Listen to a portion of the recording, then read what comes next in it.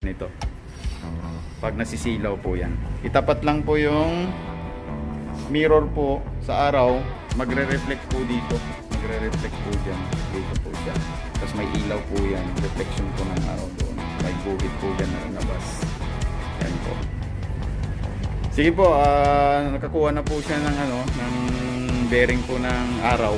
Ngayon ika-calculate po namin. Yan po, ang sunod po na kukuhanin po niya yung position po namin ngayon, present position, the latitude and longitude together with the UTC. Ayan po, sinusulat niya po. Para makuha po yung exact time for the UTC, gumamit po siya ng stopwatch po from getting the gyro bearing of the sun. Yan po, yan, para makalculate niya po yung exact time. Ayan po, pag natapos na po yan, pupunta na po kami doon sa nautical almanac. Ang nautical almanac po namin ngayon ay digital na po lahat, kaya pupunta po kami doon sa computer. Yan po, sunod po, ang kinukuha niya po ay magnetic course po. Yan po ang kinukuha po niya ngayon. Yan po yung magnetic compass po namin. May mirror po dyan, nakikita. Then together we will get the gyro compass po, reading. Yan po yan ang kailangan. Yan po sinusulat niya po. Ito po ngayon tinitignan po namin sa ENP, electronic nautical publication po. Almanac po yan, digital. Yan po, ang kukunin po namin ay May 2. UTC time po na anong oras? UTC time po at 10:22 minutes and 00 seconds po. Yan. Yan po yung kukunin niya. Yan po, i-scroll lang po siya. Yung makita po yung May 2 po. Tapos kunin niya po sa sun, GHA of the sun po yung kukunin niya. That is 10 hours po, UTC yan. Yan, kukunin po yung GHA po dyan. Ang GHA po ng 10 hours is 330.43.9. Dyan po, obserban nyo po yung, or i-observe nyo po kung decreasing or increasing po yung GHA. Dyan po natin malalaman kung magpa-plus po tayo or i-subtract po yung increments po na makuha. At the same time, kukunin niya po yung declination na po dyan. I-observe din po siya kung increasing or decreasing po yung declination. Diyan din po malalaman kung mag-subtract po tayo or mag-add po yung sa decorrection po niya na makuha.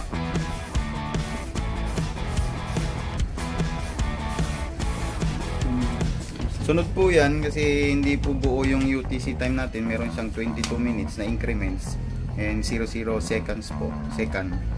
Yan po siya, pupunta po tayo sa increments table po and corrections, 22 minutes.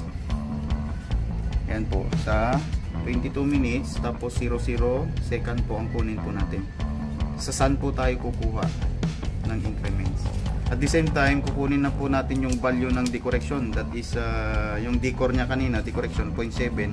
Tignan po natin yung value po ng 0.7. Yan yung 0.7 dyan. 0.7 is 0.3 po yung decorrection value. Yan po ay i-ano po natin sa declination kasi yun po yung decorrection ng declination po.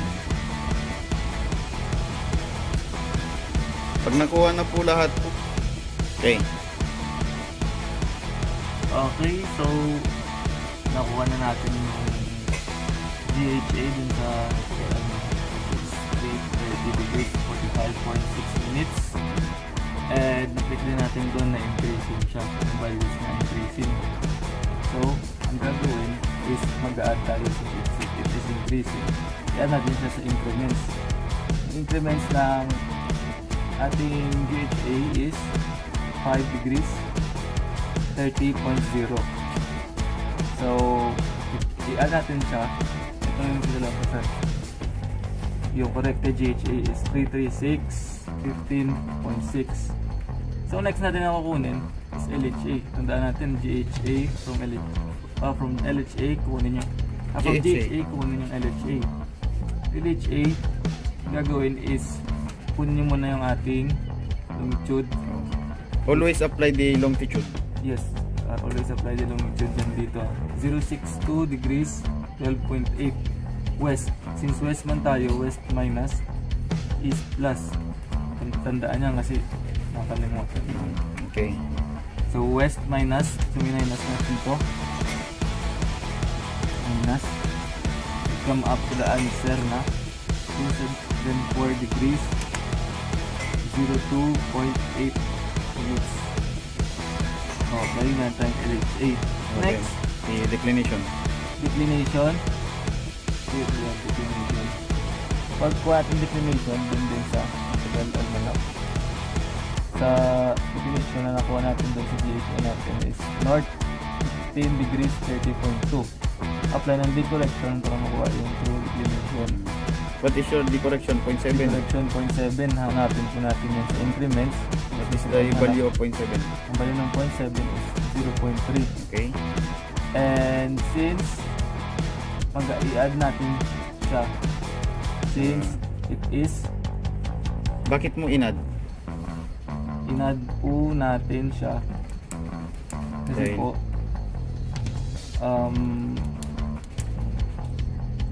Yung observed po declination po doon sa Nautical Almanac is Is increasing. increasing. Oh, okay. So that's why we add the correction value. increasing po siya north 15 30.2 plus 0.3 we have up to answer 15 degrees north 13.5. So tandaan lang po natin applicable din po yung increasing decreasing dito sa declination and sa GHA. Increasing plus decreasing. Okay. Then go to the ABC formula by the book. Kailangan ba natin kunin yung GHA declination para makakuha po tayo yung ABC table. ABC table dito po sa table. Meron po tayong calculator method pero sa next na po. Okay. So, By the book muna tayo, by Norris table. Okay. Table A muna. So, makikita sa table A. Anong kailangan sa table A para makakuha ng value ng A? Ito yung local R angle and latitude. Okay. So, dito yung values local R angle and latitude. So, kailangan mo lang i-determine yung local R angle mo. Saan natin dito sa table A. Okay, what is the value of the local angle mo in the latitude? Europe 274. Okay. 274 is here. Okay, 274. And latitude is 038. Okay. Parang na po tayo nag-cross. Parang multiplication table. Okay. Oh, yan na. Ito po siya sa 0.06. 06? Actually 39 siya pero mag-interpolate po yan. Okay. Pero 0.06 po na pili niya due to interpolation whatsoever. Okay. Then the don't forget the name of the letter A. Yes. If it's between LHA is between 90 to 270 same name po. Pero pag over 90 and 270 opposite siya sa latitude natin. So that's why your A is named as South opposite of the latitude. Kasi di man tayo nagtugma dun sa 90 to 270. Sumabra tayo sa 70 to 270. Okay. Then letter B. Letter B 0.28 yung nakuha namin. So paano po natin ito? Same as table A. Pero this time declination naman po yung value. Okay. Declination natin and the local hour angle. yes, local hour angle. Declination dito LHA pa rin. We have 274 and the declination is 15. Okay. Somewhere 0.27, 0.29, in-interpolate po natin yan, would come up with Okay. Interpolation. 0.28. Why become north? North kasi dito po nakalagay always name same as the declination. Same po yan palagi sa declination natin. Okay. Okay, next one. The letter C. How to get the value of letter C? So we already have A and B and sa C na po tayo. Okay. Sa C, How can you determine that you have to subtract or add the A and B? in order the to value get of C. 0 point dito, it's just add or subtract. Here, always take note if A and B have same name, if A po and B have same name or same direction, south, north, then i-add po natin sila. And the C will take the name of A and B. Okay. With different names. With different names. Since different names, example ito, south or north, minus po yan. And C takes the name of A or B, whichever is larger. Okay? Okay. Then now, after that, nakakunin po natin formula yung C. for this one, A and B. A and B. Different name. We have different name, so minus tayo. Okay. Put subtract. Minus po tayo. Okay, then we proceed have to up subtract. Subtract mo. Subtract po. 6 minus 8, 2. 10, 10 minus 2.